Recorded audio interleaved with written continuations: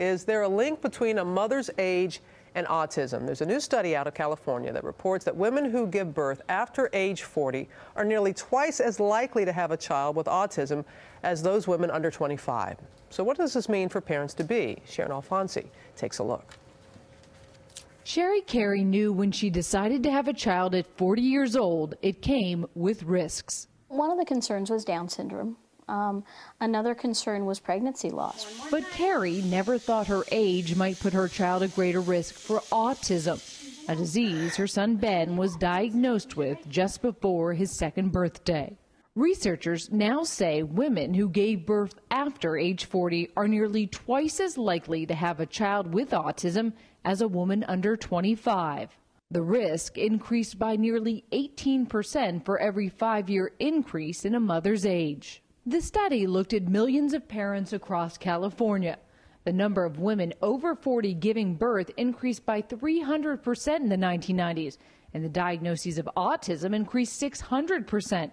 At first glance, it may appear the rise in older pregnancies could be responsible for the rise in autism. But the authors of the study say that older mothers account for only 5% of the increased cases in autism, and that the rise in autism cases is seen in every age group of parents. We know that it's a risk factor, but we can't attribute the rise in autism to the shifting trend towards having children later in life. Researchers underscore that age does not cause autism, but some parents hope the study could be an important step towards finding out what does.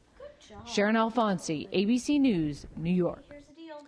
With more, Dr. Richard Besser joins us, and it's a little bit confusing. What is the headline in this study? It is confusing. You know, this is a good study. It looks at millions of births in California, and it found that older women had a higher rate of autism. But you really have to dig into that to understand that. There's a number of reasons that autism is diagnosed more with older parents. They have more access to health care services. They're more likely to have health insurance. They have higher education and are more likely to push in the school and say, there's something a little odd here about my child. I think my child needs services. If they get that diagnosis of autism, they're more likely to have it. So those are two factors that in and of themselves will say, if the rates are the same, you're more likely to diagnose it if the parents are older. So it might be a bit of a, because of diagnosis. Part of it is that. But there also, as you dive in, there is a small amount of autism that is likely related to age. And it doesn't say why. There are a number of reasons it could be.